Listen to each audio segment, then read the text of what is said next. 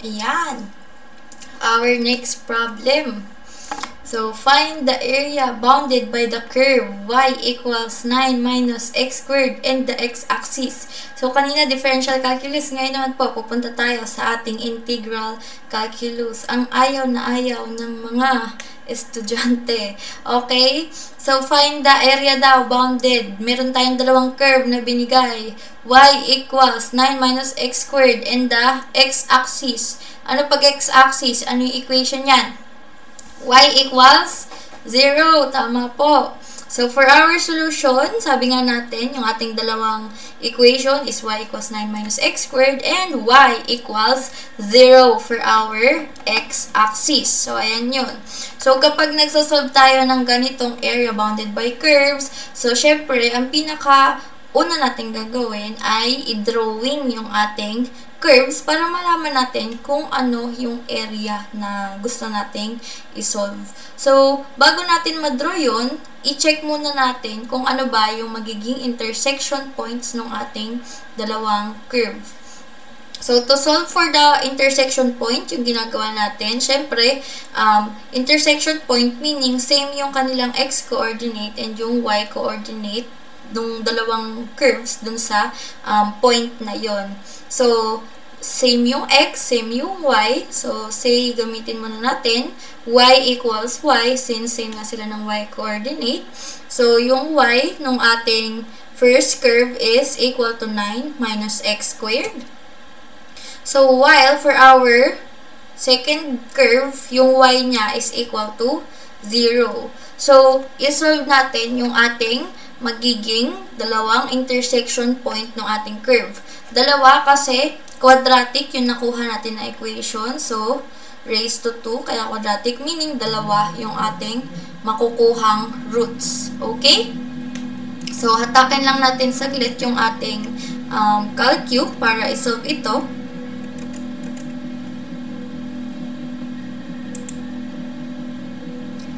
So, hindi ko sure kung naririnig nyo sa background, pero medyo may party dun sa aming kapitbahay. So, yes po, happy birthday po sa aming kapitbahay. So, may video kasi naririnig ko. So, sana hindi naantala yung ating audio ngayon, no?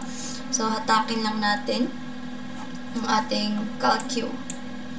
So, ayan na nga po. So, yung ating gustong ma-solve, is yung roots nung x squared minus, yung 9 minus x squared, sorry. So, pwede natin gawin is yung i-shift solve siya, pero yung gawin natin is yung ginawa lang natin kanina para lang ma-carry over yung ating pinag-usapan kanina. Mode equation, yung ating ax squared plus bx plus c equals 0. So, since quadratic siya, yung ating a ay ano? So, dito sa ating nagawang equation, yung ating a is, di ba, yung kapartner ni x squared. Therefore, negative 1 siya. Para sa b, ano nga yung kapartner ni b? X lang. Pero, wala ka nakikitang x. Therefore, 0 lang siya. So, 0. And para sa ating c, so, nasan nga dapat yung ating c? Sa left side ba or sa right side ng ating equation? Or ng ating equal sign? Yes, sa left side kasi quadratic equation to. So, tama na itong sign na to. Positive siya. So, positive 9. So, yung ating magiging roots ay 3 and negative 3. So, roots natin, 3 and negative 3. So, salamat calcu. So, alisin muna natin yan. So, pero actually, by inspection, x squared, lilipat mo yun sa kabila. So, x squared equals 9. Square root ng 9 ay 3. So, positive and negative 3. Pero, syempre, para naman magamit natin yung ating calcu, pinakita natin kung paano masolve yung roots nun. Okay? So, ang x natin ay 3 and negative 3. So, yung ating y, equal yan sa 0, no? So, hindi na natin sinolve dito, didiretso na tayo sa pagdodrawing kasi sabi nga dito, y equals 0, sabi ng ating second curve. Okay? So, i-draw na natin yung ating magiging points. So, ito yung ating x-axis. Ito yung ating y-axis. So, yung ating intersection points ay 3 and 0. And yung ating second point, negative 3 and 0. So, ito yan. So, meron tayong 3 and 0 and negative 3 and 0. So, ito yung ating dalawang intersection points. So, by looking at this, so masasabi natin na parabola yung ating curve. Pero, without having to, ilagay sa standard form yung ating equation para makita natin na parabola siya. So, pwede nating i-solve yung magiging itsura niya dun sa ating coordinate system, dito sa ating magiging graph. So, by using our calculator as well.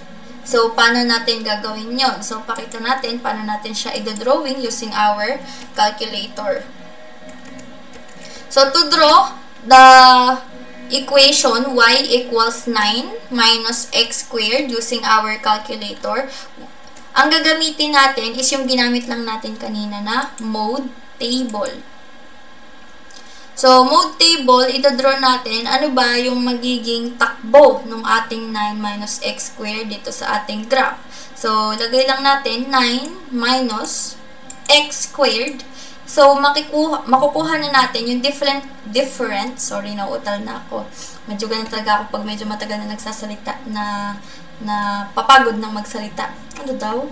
Anyway, so, to solve for the different values of y, so, sa case na to, f of x. So, we will input the start x. Ano yung start x natin? So, dito sa left side, negative 3. So, ano yung end na x natin? Positive 3. So, yung step, bahala kayo kung ano ba yung mga values ng x na gusto nyong makita yung y nila. Pero sa case natin, say gusto natin 1 lang. So, pag pinress nyo equal sign, makikita nyo na yung magiging y-coordinate ng bawat x. So, say, pag nandito, ano yung magiging y-coordinate niya. So, i-draw natin ng pen para mas makita natin.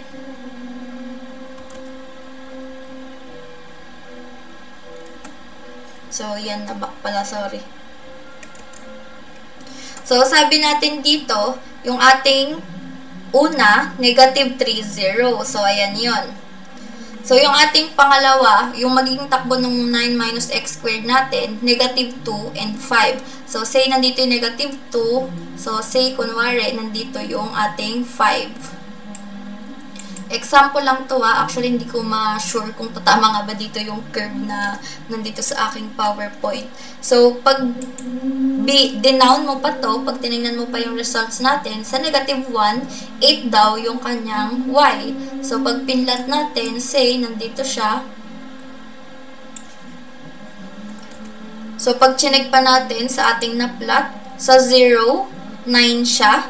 Pag x ay 0, y ay 9. So, ito yon. Ayan siya kunwari. So, tingnan pa natin yung ibang values. When x is 1, so kapag nandito daw yung x, 8 siya. Tapos, when x is 2, 5 siya. So, kamukha lang nung kanina. Kasi nga, parabola siya. So, understandable na symmetrical siya. So, to draw that, ito kunwari yun, yung 1 and 5, tas ito yung 1 and 8, tas 2 and 5. 1 and 8, 2 and 5. Ito yung 3 and 0, yung ating endpoint.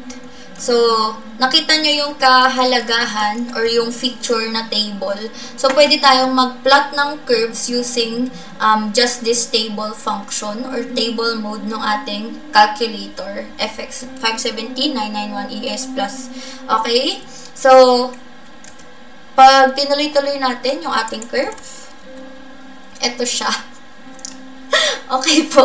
So, wala pong tumama dun sa point na nilagay ko. Okay, alisin na natin. Nakakahiya. Pero, yun nga, pag pinlot nyo siya, ganyan yung magiging itsura niya.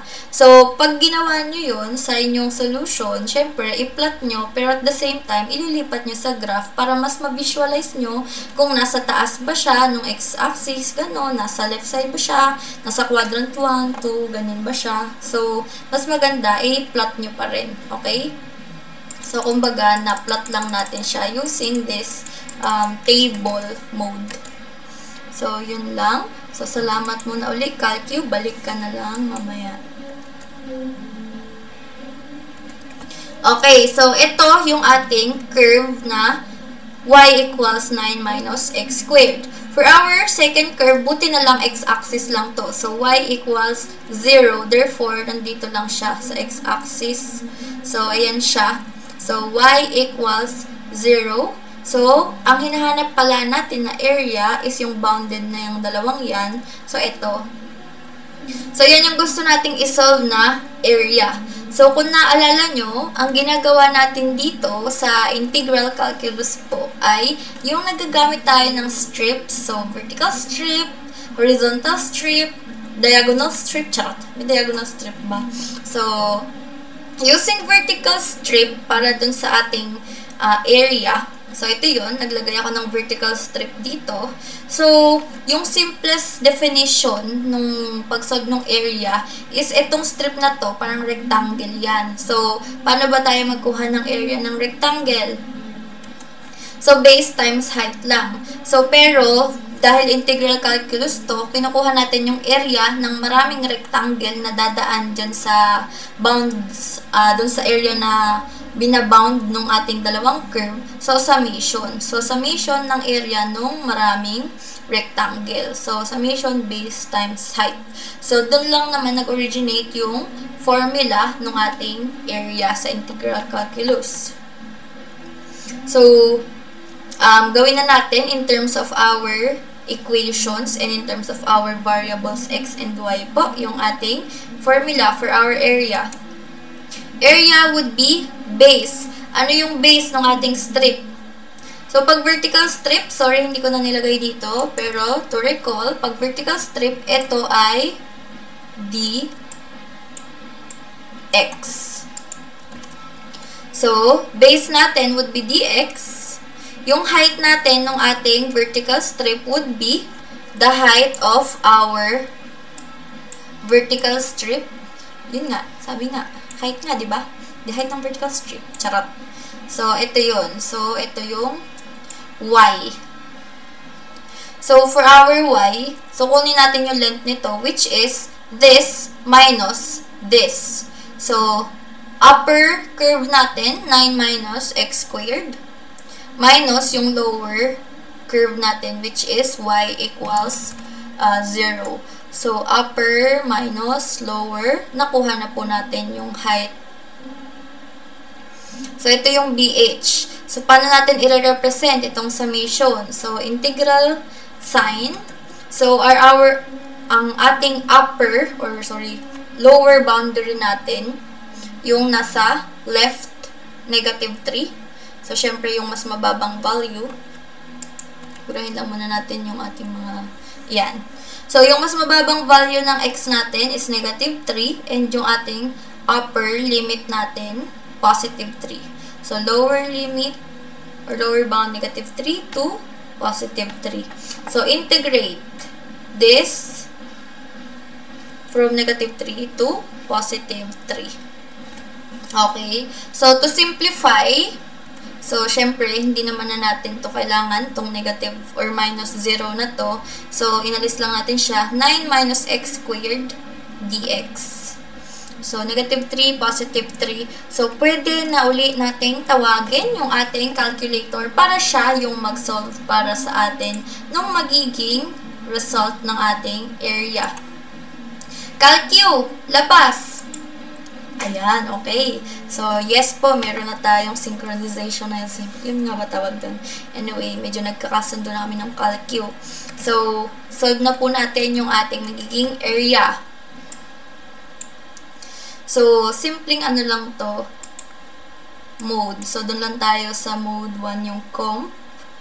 So, for our integral, ito yun. Itong button na to dito. So, makita nyo, dito natin itatap yung equation. Dito sa baba lower limit, and dito sa taas yung ating upper limit. So, for our equation, that would be 9 minus x squared. So, parenthesis, 9 minus x. So, alpha, ito yung x. So, squared. So, ito yung squared natin. Parenthesis. So, to input the lower limit, so, move lang tayo sa next na empty parameter. So, for our lower limit, negative 3. For our upper, nag-proceed agad ako. So, cancel. So, ulitin natin. Okay. So, hindi mo pwedeng equal sign yun nang wala pang laman lahat. So, kamukha ng ginawa ko. So, 9 minus x squared. Lower limit, so, negative 3. So, yung mali ko kanina, in-equal sign ko agad, wala pang laman yung ating upper limit. So, para malamnan yun, hindi equals yung pang-navigate mo sa loob ng equation mo or ng integral mo. So, dapat itong arrows lang. So, next, kumbaga, right tayo for our next. So, positive 3 yung ating upper limit. So, make sure may laman na lahat bago nyo i-press yung equal sign. So, ayan na yung ating magiging answer for our area.